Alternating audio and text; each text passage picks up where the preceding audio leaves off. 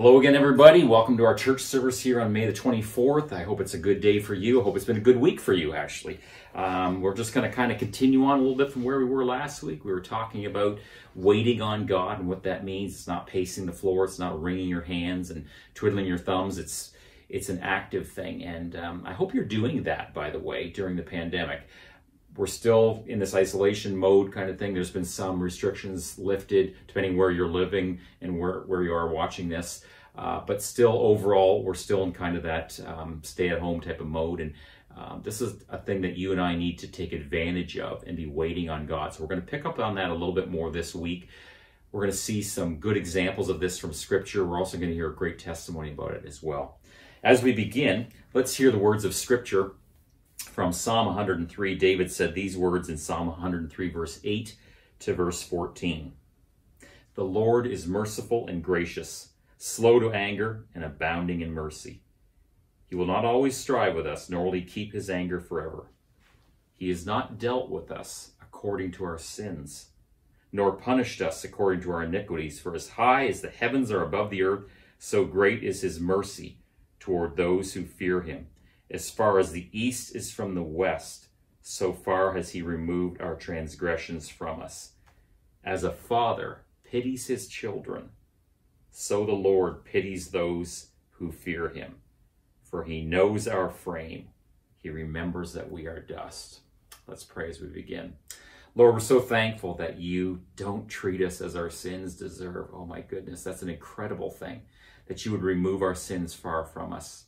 That you, as a good and a caring and a loving Father, would pity us and take care of us. Oh, you're a good, good Father. We're so thankful for that today. As we come before you in our service of worship, we want to draw near to you. We want to hear what the Holy Spirit has to say to us.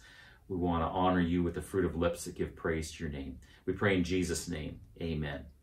Indeed, as David confessed there in Psalm 103, as the Lord pities us, just like a father pities his children, you know, he is a good, good Father, and we should tell him that. There's a great worship song we're going to sing right now. Many of you know it. Good, good Father. Let's worship him now, shall we?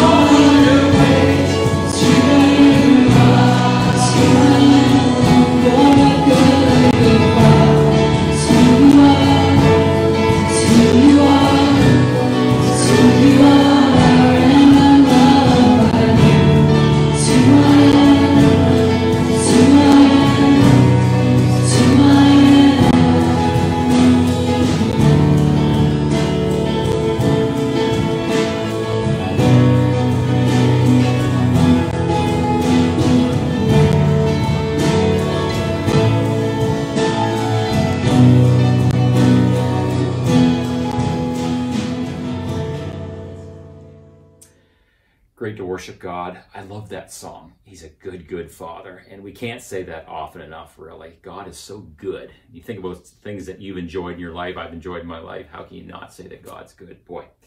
I want us to review a couple verses that we looked at last week.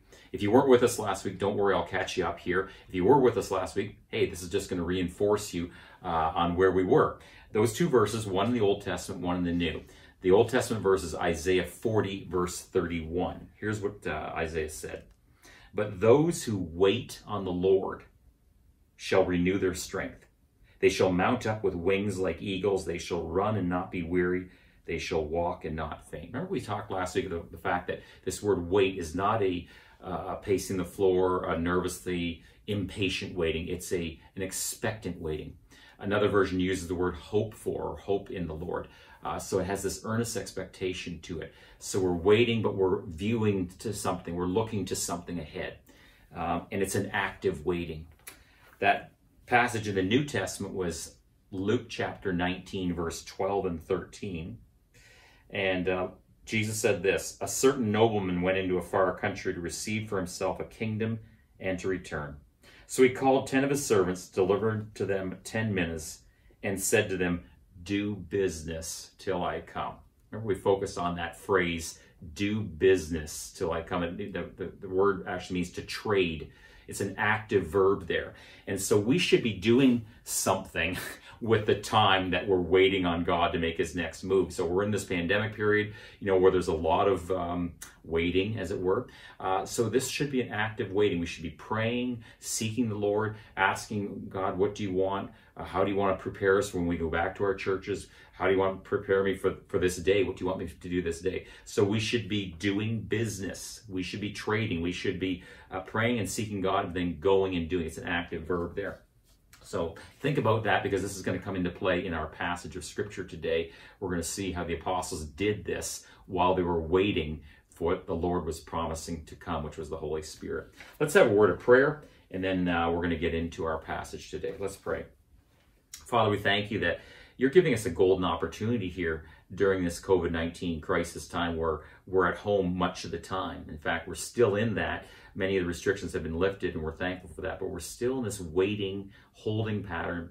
Help us to use this time wisely. Help us to do business until you come, and help us to do business until such things would change where some of these restrictions are lifted. Father, we do continue to pray for those in government positions who are taking the authority and have the authority to make these decisions for us. Father, give them wisdom about timing, about what's right, about what businesses should and shouldn't open at this time. And Father, even for the opening of churches, we wait on you for that, oh God. We want the freedom to be able to come, but it needs to be safe as well. So Lord, we're calling upon you and asking you to lead and to direct our civic and political leaders. Father, continue to protect those who are on the front lines every day in hospitals and nursing homes and other medical areas. Father, just continue to watch over them and over their families. Those in retail also who are in these essential services where there's a risk as well. Father, protect them by the power of Psalm 91 that we've looked at so often. Thank you so much for your promise to protect us, oh God. Father, also keep us mindful of people who may be lonely and suffering and discouraged at this time. Help us to pick up the phone and make a phone call, or make a social distance visit if that's appropriate, if it's available. Help us to reach out to people who are out of circulation right now because of the pandemic situation. Help us not to forget about them. Let them know that they're thought about, that they're loved. Help us to be busy thinking of others, not just ourselves during this time. Father, we want to go to your word now. Holy Spirit, be our teacher. There's some very important things in this passage that we can learn from, that we can glean from, that will help us in this waiting period that we find ourselves in right now. We pray all these things in Jesus' name. Amen. So I want to read to you from Acts chapter 1. We started there last week, and of course, Jesus had given marching orders. He basically said he was going back to heaven, which he did. 40 days after his resurrection, Jesus went to heaven, and he left some pretty clear instructions for the apostles and the other followers, what they should do. And the instructions were, wait, and till I give you the promise of my Father. We know that to be the Holy Spirit. So there was a 10-day period there between the time that Jesus went back to heaven and when the Holy Spirit came. And so The $64,000 question is, what did they do for 10 days? You're going to find out in this passage here, there was about 120 people in this upper room. And did they just pray the whole time? What did they do? They did some stuff. Let's go there to Acts chapter 1, verse 15 to 26. And in those days, Peter stood up in the midst of the disciples. Altogether, the number of names was about 120. And said, Men and brethren, this scripture had to be fulfilled, which the Holy Spirit spoke before by the mouth of David, concerning Judas, who became a guide to those who arrested Jesus. For he was numbered with us and obtained a part in this ministry. Now this man purchased a field with the wages of iniquity, and falling headlong, he burst open in the middle, and all his entrails gushed out. And it became known to all those dwelling in Jerusalem. So that field is called in their own language Akeldama, that is, field of blood. For it is written in the book of Psalms, Let his dwelling place be desolate, and let no one live in it, and let another take his office. Therefore, of these men who have accompanied us the entire time that the Lord Jesus went in and out among us, beginning from the baptism of John to that day when he was taken up from us, one of these must become a witness with us of his resurrection. And they proposed two, Joseph called Barsabbas, who was surnamed Justus, and Matthias. And they prayed and said, You, O Lord, who know the hearts of all, show which of these two you have chosen to take part in this ministry and apostleship, from which Judas by transgression fell, that he might go to his own place. And they cast their lots, and the lot fell on Matthias, and he was numbered with the 11 apostles. Okay, may the Lord bless the reading of his word today. You know, there's some really good stuff in this passage that we're going to bring out here. How the apostles, as they were waiting on the Lord in prayer, not just the apostles either, all 120 people there, while they were waiting on the Lord in prayer, they started to do business. There were some things that needed to take place. God is telling us to do some things too. None of us are called to be idle. We should be praying and saying, Lord, what would you have me do even today? I want you to hear a testimony right now from a lady in our church. Her name is Shar Rodway. This is a lady that goes out walking her dog every day. She prays, she reads her Bible, but she's always looking at what God would have her do today. And you know something? God uses this lady in a number of ways. You're going to be blessed by this. Take a look at this testimony right now. Good morning. This testimony shows how God's plan and his timing is always perfect. Almost 2 years ago, my mother-in-law gave me a bag full of cards. Christmas cards, get well cards, thinking of you cards. At the time I thought, what will I do with all these cards? I'm not a send a card kind of person, but she gave them to me and I'll just hang on to them, I thought. About a year and a few months passed, and a friend of mine called to tell me her friend, who used to live on the same street growing up with her, had been diagnosed with lung and bone cancer. I knew the friend, but only met her a couple of times. This person lives on the street that I walk every day, so remembering I had all these cards, I thought, I'll bring one and tell her I'll pray for her. After getting home from dropping off this card, I felt guilt, as if I'm supposed to do more. But what could I possibly do? The following day, I felt God telling me to bring another card. Talking to myself, I thought, God knows I brought one yesterday. Really? You want me to bring another one? So this time I wrote out scripture, Psalm 112:7, and also a prayer for her healing. The following day, another card. More healing scriptures and more prayers for healing. This went on for a few months, sometimes skipping a day or so, but the cards had to be brought. I just felt God telling me. More scripture, deeper prayers. My friend called me to say she and her friend had went over to see her. They had all grew up on the same street. She had shown them all the cards that she had got, and she really enjoyed how it helped her with the fear and calmed her down trying to deal with living with cancer. I was elated to think God was already working in her life with the cards, bringing her comfort. More scripture, more prayers, and more healing was needed. Then my friend called me again, just last week, to tell me that her friend went to the doctors. The doctor had told her the cancer was shrinking. God knew from the start of these cards how they would be used. Praise God. That was a great testimony. I really appreciate Shar. You know, she's not idle. She's constantly on the lookout for ways the Lord could use her, including a way that she never thought possible. You know, sometimes we limit God. We think, well, no, that's not really how I do things, or that's not my personality. And God often, of course, uses our personality. He plays to our strength, but sometimes he just calls us to do something that's outside of the box, and he'll strengthen us and empower us to do it. And I really appreciate how Shar was used in this situation. God can use you too, you know. We're going to find out that God is using people here while they're waiting on God. So again, the situation is there's 120 of God's gatherers, God's followers that are gathered in this upper room. Of those 120, 11 of them are the apostles without Judas, who killed himself. Jesus' mother, some other prominent women, and a number of other close followers of Jesus. They're in this upper room. All they've been told is wait until the promise of my Father comes. They have no idea what that looks like or what that's going to be. It is the Holy Spirit. We know that from other scriptures, but they have no idea how this is going to come down. What do you do in the meantime? Well, they're praying, but they realize they have some business to take care of too. So in their praying, they realize, something, we need to replace the office that Judas held. Jesus had, through prayer, selected those 12 men, hand-selected them. Judas was one of them. He disqualified himself. The Bible kind of gives a very gruesome description here. I hope you held off on breakfast today, because it says here, he describes Judas's death. In the Gospel of Matthew, it says that Judas went out and hung himself. It doesn't really give any details there.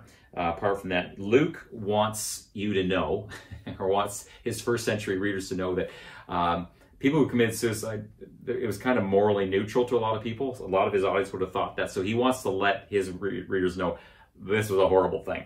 And so he gives that description that when Judas hung himself, it says that he fell headlong, he burst open in the middle, and all his entrails gushed out. It sounds horrible.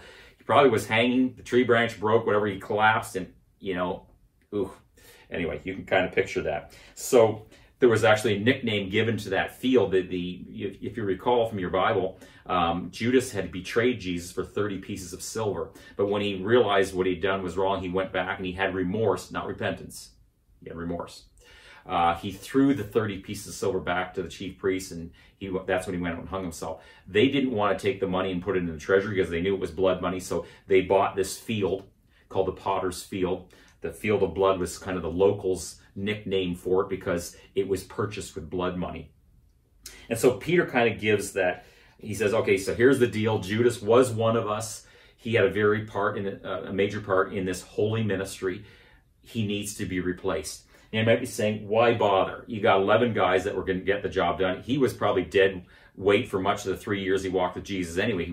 He was helping himself to money from the money pouch because he was the treasurer of the group. That was in John's Gospel, chapter 12, that was brought out. Why not just go without Judas? You're basically going out without him for probably the second half of Jesus' ministry anyway. Let me give you 2 verses. There's something to look forward to. These men, these apostles, have something to look forward to in the millennial kingdom. Let me see here. In Matthew 19, verse 28, Jesus had made a promise to these 12 men, and Judas was still there at this time. He said this, Jesus said to them, assuredly I say to you that in the regeneration, when the Son of Man sits on the throne of his glory, you who have followed me will also sit on 12 thrones, judging the 12 tribes of Israel. That's an incredible promise of authority and responsibility. Judas discarded that, but he said there would be 12 apostles judging the 12 tribes of Israel, sitting on 12 thrones, but now we only have 11. So Peter says we must replace that position. Jesus made this promise. This is part of his plan. We're going to do it. That's not a hasty decision. Another verse, John, who is one of those 12, of course, he said in his book, in the book of the Revelation, in Revelation chapter 21, verse 14, there's a description there of the New Jerusalem, which is the millennial kingdom, the heavenly kingdom, God's people. It says, now the wall of the city had 12 foundations, and on them were the names of the 12 apostles of the Lamb. So you see, there has to be 12. Otherwise, those prophecies aren't going to be true. So Peter says we need to replace Judas. He's not going to be, his name's not going to be on one of the foundations, and he's not getting one of the 12 thrones because he was the son of perdition. He disqualified himself by betraying the Son of God, and then he took his own life. So and Peter actually quotes from two different psalms. They're not psalms that are directed precisely at Judas, but they're psalms that talk about a person like Judas, where it says, let his dwelling place be desolate and let no one live in it. Okay, that was from Psalm 69, verse 25. And then in verse 20, it quotes Psalm 109, verse 8, let another take his office. So Peter's saying from the Psalms, when you have a person who's reckless like that and they've disqualified their office, it needs to be replaced. And so, and also those verses I just read there about Jesus saying in the millennial kingdom, there'll be 12 thrones. So Peter says, for that reason, we need to replace Judas. And good news is we got a crop of people who can fill this position. The bad news is only one can take it. So there's some important business. We could call this the first church business meeting since the church began. The church hasn't really officially begun yet. We've got 120 of Christ's followers in the upper room. They're praying, they're waiting on God, and they're doing an important piece of business here. So let me bring that again to the present. What you do with your time, the people you talk to, the phone calls you're making, the people you work with or go to school with, those are important people. And your conversation with them, your influence with them is very, very important. And it's part of you doing business until Jesus comes. We should be praying, God, how do you want me to be living my life? Who do you want me to speak to today? What do you want me to do? God, direct my life. I don't want to waste my time doing stuff that's not going to profit the kingdom. So there needs to be an active pursuit of God while we're waiting upon him in prayer. And that's what these men were doing. And so it says that they've got some criteria here. Okay, so this is very critical. They've got some criteria here. And they're not just going to pick anybody. So verse 21 and 22, here's what Peter said. Therefore, of these men who have accompanied us all the time that the Lord Jesus went in and out among us, beginning from the baptism of John to that day when he was taken up from us, one of these must become a witness with us of his resurrection. So there's some critical stuff there. That phrase there, went in and out among us, is actually a Jewish idiom. It means someone has familiar and unhindered association. It's someone that was around all the time. You knew he was there, and they was familiar to you. You recognized the guy, and he was unhindered. In other words, he wasn't a problem. He was on your side. So this is a person that's on our team. If I could use a football term, forgive me for using this, but the apostles would have been the starting lineup, and these other people would have been on the practice roster. They're very much a part of the organization. They're on the payroll, but they're not on the front line. They can be moved from the practice roster. If there's an injury or someone needs to be replaced in the starting lineup, then a person from the practice roster in football can be moved to the starting lineup. So we have Judas, who's out of the starting lineup, and so we need to have him replaced. And so they put forth two men.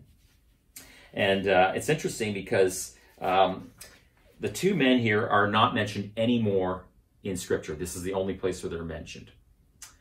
Don't have a problem with that, by the way, because some people say, well, these guys, how important were they? This is the only place they're mentioned. Well, not everyone's mentioned in Scripture. There was lots of followers of Jesus who never got their name mentioned at all. These two at least got their name mentioned once. So Peter puts forth some criteria. He says they had to be, coming in and out amongst, in other words, they had to be familiar to us with an unhindered association. They were people that we would welcome. And they had to be from the very beginning, when the time that John the Baptist was baptizing, all the way through. They had to witness the resurrection. Okay, that's a long time. He's not looking for Johnny-come-latelys here. He needs people who can do this job. This is a very specific position. Jesus spent all night in prayer picking the 12 apostles.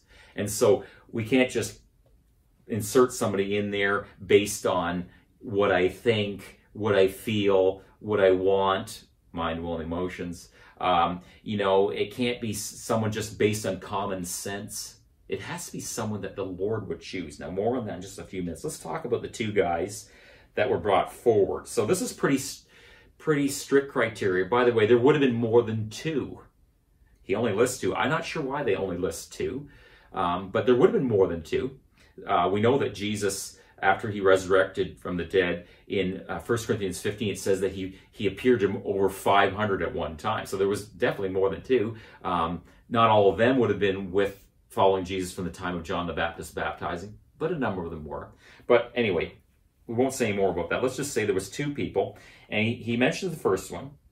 Verse 23, they proposed two, Joseph called Barsabbas, who is surnamed Justus, and Matthias. So we have this guy, Joseph Barsabbas. Barsabbas was called that because it means son of the Sabbath, probably because he was born on a Sabbath day. Not a bad thing to have on your resume. So he's one that's been there since the baptism of John the Baptist, and all the way through the 3 years of Jesus' earthly ministry, right up until the time of the death, burial, and resurrection of Jesus. He's been familiar with the apostles. He's been coming and going with them, and a follower with the multitudes, and other times. He's a good man. He's solid. He's a follower of Jesus. Matthias, which is a short form for the word Mattathias. You'll see that name in the Old Testament a lot. He's also got the same resume as Joseph does. Joseph's Roman name, by the way, was Justus. A lot of times the Jewish people had a Roman name as well, a Gentile name, because of the Roman government. How do you pick between these two? Let me stir the pot a little bit here. Church Father Eusebius, in his records of the Church Fathers, says about Joseph Barsabbas that he was once challenged by a group of unbelievers whether he was a real true follower of Christ, and he drank a cup of snake venom to prove that he was a follower of Jesus, and he was unharmed. So that's one of the things he's got to his claim to fame, according to Eusebius, the church father. And he's not the only one that says that. Matthias, according to Eusebius, was one of the 70 that were sent out in Luke chapter 10, where Jesus sends out the 70. They go 2 by 2, and they witness to him in these different villages. So according to the Eusebius, one of the church fathers, Papias, he was one of the 70. Later traditions say that Matthias was a missionary to the Ethiopians. So he also has a tremendous resume. How are you going to pick between these two guys? I mean, my goodness, both of them would be, you would think, are very qualified for this. Now, here's where we need to look at verse 24, so critical. And they prayed and said, "You, O Lord, who know the hearts of all, show which of these two you have chosen." There's a lot in that verse. So how are you going to pick between these two? They're going to pray about it. Okay, sometimes we use that as a flippant thing to buy time. Oh, yeah, well, whatever. Gosh, I don't know. I'll pray about it. And we kind of say that. We don't really mean that we're going to actually pray about it. We just are trying to buy some time. But they're saying we're going to pray. We need to seek the Lord on this. This is a very important position. We need the right person to fulfill this duty. And so we can't just take anybody. And we got two men here that both are capable of this job. So they pray. And then look what Peter said. "You, O Lord, who know the hearts of all." That's an interesting word. It's only used here in the New Testament. A heart knower is what it is. God knows your heart. God knows my heart. These apostles sort of know Joseph and Matthias based on the last 3+ years. You know, they've been walking with Jesus, and they've been very familiar with them. They have a good resume that way. They don't know everything about Joseph. And Matthias. They don't know everything that goes on behind closed doors. But they know someone who does, the Lord. Remember, Jesus chose those 12 apostles. You might say, well, kind of Jesus was only 11 out of 12. He kind of muffed it with Judas. No, there was a purpose for him picking Judas. And so Peter's saying, we need to let the Lord choose who this person is going to be. As a matter of fact, he says, "You, O Lord, who know the hearts of all." You know the hearts of these two men, Joseph Barsabbas and Matthias. They're both good men. We can't take both of them. We can only take one. "Show which of these two you have chosen. Let me ask you something. When was the last time you prayed like that about some really important issue in your life? And when I say prayed, I don't mean you told God and then you made a decision 20 minutes later. I mean where you said, I'm not going anywhere until I get clearly from God what it is I'm supposed to do. It may be something like what school am I going to apply to for college or university. It might be some sort of a major purchase that you need to make in your home. It might be something to do with a job situation, accepting a job offer or not, or moving, or maybe it's a health decision you need to make for someone that you're a power of attorney or whatever. When was the last time you said, you know something, I need to know, God, what you think about this? I have some ideas based on my common sense. I put some pieces of the puzzle together. It may or may not be right. God, I need to hear what you have to say. This is where waiting on God is so important, and also leaving it in God's hands and allowing him in his time to indicate what it is that he wants. I don't know about you. I could probably point to a number of times in my life where I made a decision I thought was a pretty good decision based on, common sense or this type of thing, rationale, and I found out later, oh man, I really missed that. I don't know how I missed that. And it's usually because I'm impetuous. I don't want to wait. Many in our society, you might be one of these people. We're kind of like that. We live in a world where we don't have to wait for stuff. We want to get our food quickly, so we go through a drive-through, and we don't want to have to put a lot of time and effort into something. What's the payoff? Is this going to be worth it to me? I read a testimony this week of a man that was, his goal was to, are you ready for this? His goal was to lose 500 pounds. How big do you got to be if you're going to lose 500 pounds? I spent 15 minutes reading this article. I was so, and I thought to myself, well, you're not going to lose that in 3 weeks. No, he's been a few years in the process. And it showed pictures of him, of course. He was just a young man in his mid-20s, and he was like around 700 pounds. So he said, my goal is to lose 500 pounds. So he's about 3 or 4 years into it. He's lost 285 pounds, which is remarkable. And what he says in the article is, I still have 215 pounds to go. But he's been at it for about 4 years.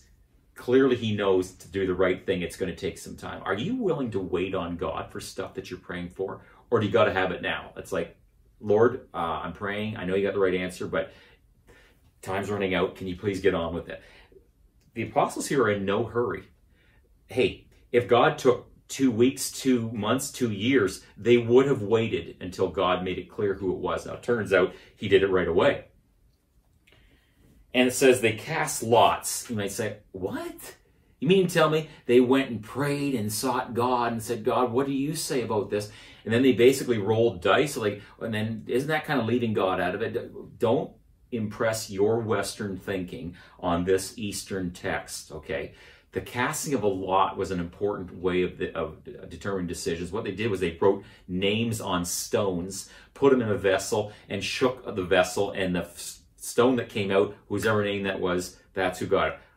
Oh, I know what you're thinking. That's pretty hokey. Isn't it kind of like drawing straws? I guess it is kind of like drawing straws. As a matter of fact, Eugene Peterson in the Message paraphrase of this verse uses that phrase, they drew straws. No. There's a verse in the Old Testament, Proverbs 16, verse 33, that says this: the lot is cast into the lap, but its every decision is from the Lord.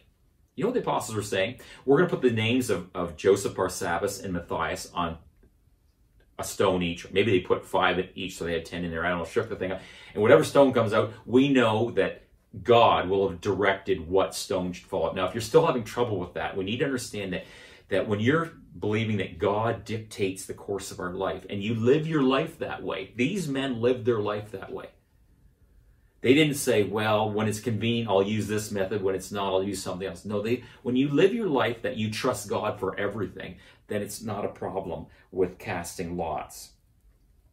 They want to know who God is choosing. Now, I want to say something here about Joseph Barsabbas, okay? So Matthias, I don't know how they did it. Maybe they put him out of the room, they took the vote, and then called him back in and said, it was moved and seconded. Maybe they did Robert's Rules of Order, I don't know. And, Matthias has been chosen. I want to imagine for a moment what it was like to be Joseph Barsabbas. Now, this isn't really the thrust of my message today, but I feel like it's something that might address some of you out there. Sometimes we don't get to do what we want to do. We have a goal for something, and we have a plan, an aspiration, and it doesn't work out. Maybe we were applying for a job, and we were sure, I know I'm going to get this job. I submitted my resume. I mean, for sure, it's a lock. I'm going to get this thing. And you find out they boiled it down to, 5 interviews after they got 50 resumes. And then the 5 interviews, they a second interview with 2 people. And you're sure, I know I'm the one. And then you're not. You're the Joseph Barsabbas. How do you feel about that? The Bible doesn't say anything more. It doesn't tell us what the reaction was by Matthias and Joseph Barsabbas. It doesn't say a thing. Did Joseph Barsabbas pitch a fit? Say, your next conversation with me will be through my lawyer. This is defamation of character. This is discrimination. My goodness, I drank snake venom one time in front of a bunch of unbelievers. Like, what more do I got to do to prove I'm worthy to be one of these apostles? It doesn't say anything like that. I doubt he had any rebuttal to their decision. I'll tell you why. Because he had been in and out with them all the time since the baptism of John the Baptist and through the ushering in of the ministry of Jesus, all through the 3 years of Jesus' ministry. Joseph Barsabbas was in and out through that time. He wasn't in on every conversation. Neither was Matthias. He was there and he witnessed the death of Jesus Christ at the cross of Calvary. He was also there as a witness of the resurrection. And so when the decision was, this is who the Lord has chosen, I think Joseph Barsabbas was probably the first one to say, son, amen. God has a different plan for me. Let God give you a plan B. If your plan A isn't what God chooses for you, even though you really want, you think that's what it is, allow God to use your plan B, because he's got a plan B if you'll let him. That's not where I was going with this message, but I just feel like there's some people that need to hear that today, that we have goals, we have desires, of what we want to do. When I was at University of Windsor a number of years ago, I was in the biology department there. I was taking my degree, and originally I thought that God wanted me to be a doctor, to go to follow through medicine, go on the mission field that way. I really struggled in my studies at the University of Windsor. My marks, my goodness, you wouldn't want me to be your doctor. It would be more like, Dr. Seuss. But anyway, I started to get disillusioned, and I really felt, God, don't you want me to be a doctor? On the mission field, I could be of great service to you, Lord. And I even thought I would be a missionary full-time. I did some mission work after university was over. Actually, between my last 2 years there, I really enjoyed it. I had a couple experiences there, but I didn't feel God was calling me to do that. And somewhere in there, I felt the Lord was saying, no, Brian, I want to reinforce something in your life that I was speaking to your life many years earlier when I was around grade 4, age 10, 11, around there, that I was to be a pastor. And so I finished my degree in biology and I went to seminary. Hey, I've been a pastor now since 1986. It's where I want to be. It's where I feel I should be, but it wasn't where I thought I would be. God wants to use each one of us, but he's not going to be able to use you if you are waiting on him does not include doing business till he comes. If you're not sure where God is going to use you, just get busy doing some things that God will be pleased with. If you read in your Bible, feed the poor, start feeding the poor. I'm not saying you're going to do that for the rest of your days, but start doing business, trading, using the gifts God's got in you to do until he confirms where it is that he's got your life ambition or whatever. Or maybe, sometimes God changes the direction of our life. Sometimes we're doing something for a number of years and God says, I want you to leave that and do this. When I was at seminary, my introductory Greek class had a gynecologist, a dentist, 2 other general practitioners, and a pharmacist. They all left that to become a pastor. I know what you're thinking. Hey, they felt God called them. Some of them had been in it for years. One man was in his mid-50s when he left being a general practitioner as a doctor and the salary that goes with it, and he became a pastor. So sometimes God uses us in different ways, but we need to wait on God and hear what he's having to say. I want to quote Joyce Meyer. She wrote a book a number of years ago called Enjoy Where You Are on the Way to Where You're Going. So the only way to do that is to be satisfied with waiting on God, praying, and then seeking the Lord where I'm at in this station of my life until God dictates otherwise. The apostles did that. They've got Matthias. His name is on one of those foundation stones in the New Jerusalem. I'm going to bet all my money in the bank on that. I know because he was picked the right way. God chose him. God's chosen you for a task as well, or tasks. He's got work for you to do. Don't waste this time that we're in solitary confinement or isolation, whatever you want to call it. Don't waste this time. God has something for you to do. Wait on him in prayer. Seek him. Let's find out what it is. Let's pray. Father, we just thank you for the word of God today. Thank you for how the apostles didn't just stand around or pace the floor nervously for those 10 days between the time that Jesus went up to heaven and when the Holy Spirit came down. They were doing business. They put some important things in place so that they were ready when the Holy Spirit came for those 12 men to be leading this church, these new believers who would start to change the world with the message of Jesus Christ. Lord, you're still doing that kind of work today. Those of us watching this service today, Lord, you've got something for us to do, but we need to hear from you. It's got to be what you want. It can't be what I want. It may be what I want, but it's got to be first and foremost what you want. Would you help us, Lord, to wait upon you in prayer and pray and believe and let you direct our life? We pray in Jesus' name. Amen. Have a blessed week, everybody. See you next week.